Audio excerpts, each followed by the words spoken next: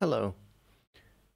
In this video we will look at a new feature released with the Datavault Builder 6.2.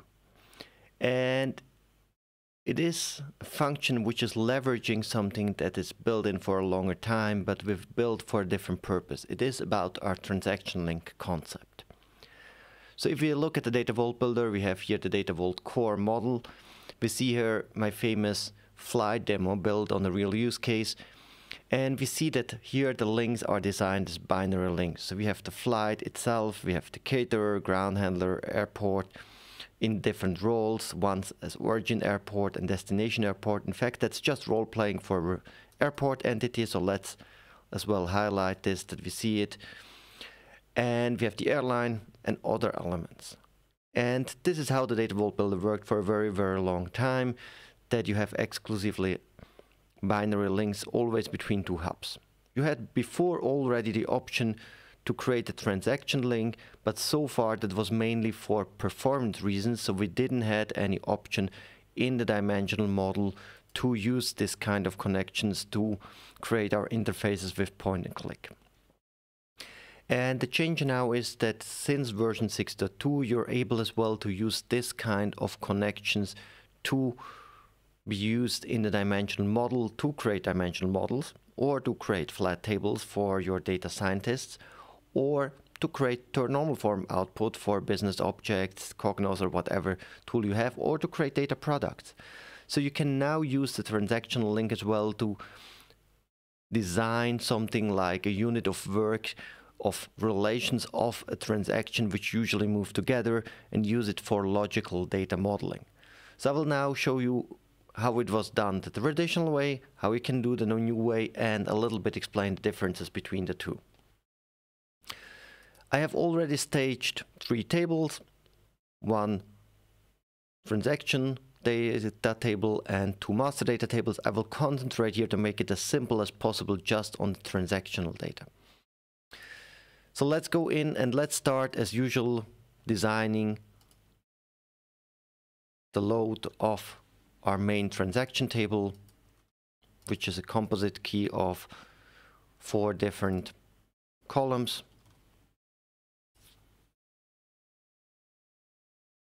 And I could create the default satellite. Yes, it will now maybe contain a little bit too much columns, but for a first demo, that's fine as well. So now we have already implemented the working hub load and the satellite load. I start them so they can finish in the background, so we will have data when we're ready.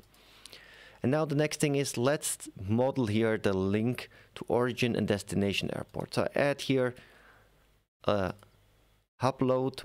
I select the same table. And in the origin column, we should have the values that we're looking for. This is the 3-letter IATA code, which is fine. It shouldn't be unique because there are several flights per airport. That is okay, so it's not clicking the keys are unique. Everything as usual so far. So I'm doing the same for the destination.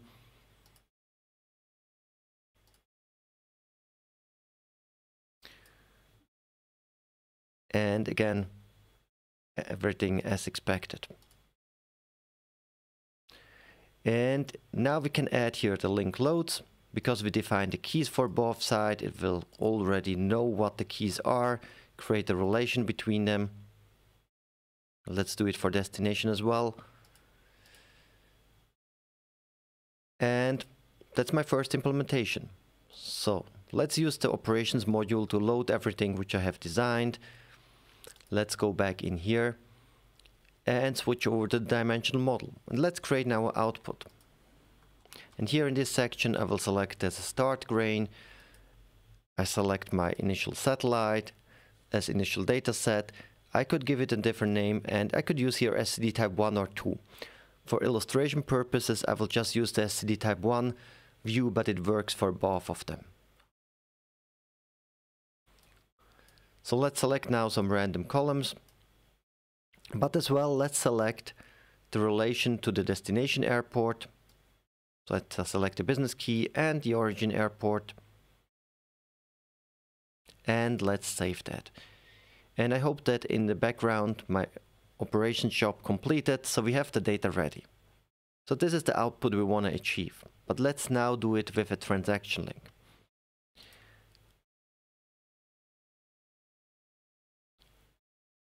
So now instead of using two different links, I will remove them. I wouldn't need to, but it's just that it's more visible what we are doing. So I'm removing the original links. That was only possible because I removed the object from dimensional model which was referencing them. So that's as designed. And now, as I remove the link load and the data, I can remove the link itself as well. Good, so now how we add now a transaction link, joining two or more, as many links that you want together, or create a relation between as many links as you want. You go to the hub, which is defining the grain of this transaction. In this case, it's the flight. I'm adding now a transaction link. I need to name it. So let's say it represents the flight itself. And now it offers me two hash keys. Where are these hash keys coming from? If you remember well, we have created the hub load for the destination airport and for the origin airport. So that's something I need to do before I go in here into this dialog. And I can now select all the hash keys from the related hubs to be included. You could do even more. If you want to use this as a bridge table, you could show the attributes and add some attributes in here. Please don't do that. If you do it really for modeling a unit of work, it should have only the relations. But in case you would use it as a bridge table, you could do that. But if you're not sure, just use the hash keys in here and create a separate satellite for the attributes. Let's go to the review and let's create our transaction link. And now instead of two separate tables, there is one table created in the database, and we can load it as every other link.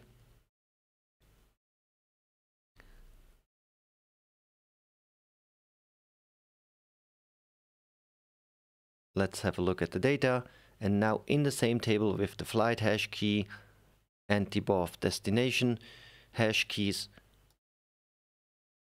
and we can now create again a flight business object.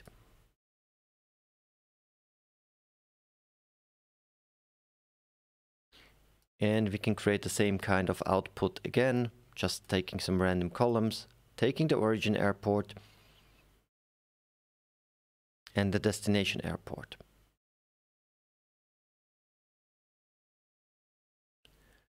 So what is the difference between these two? They are used for different approaches. Still, the binary link will remain. It is necessary to link like master data together, and the assumption is if something is not delivered by the source system anymore, so the flight is not providing any caterer anymore, we will point to the latest information that we received from the source system. This makes sense, like if you don't get every day like some customer group information, but still the latest custom group you assign the customer to is still valid, so that's perfectly fine. For transaction, it might be here in my flight example that the flight will be cancelled. And in the case that the flight is cancelled, sometimes the destination airport is removed. Now, it is possible that you're interested in what is exactly reflected in the source system and reflected here. And this is what the transaction link will do. In case some relation is set to null, even it was set before, it will be reflected and it will output the null value. In case you want to have the latest, you could do a direct link and it will show you the latest information that we had, even it's not delivered anymore from the source system anymore. So what is the benefit of it? It groups several links into one table, which can have a positive impact on performance. It creates less objects in the database.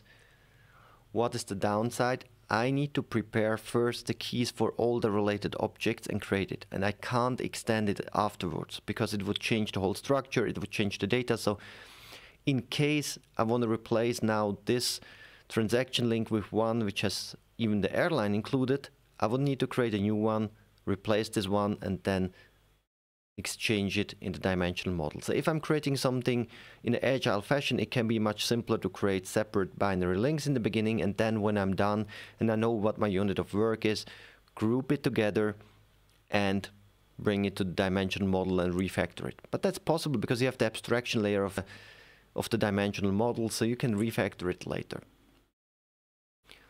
If you have any questions, we will put this video together with some explanatory tips to our knowledge base, so feel free to look there. But just that you know, this is now a new option, how you can gain performance for certain options, but as well how you can represent a unit of work link here in the Datavault Builder.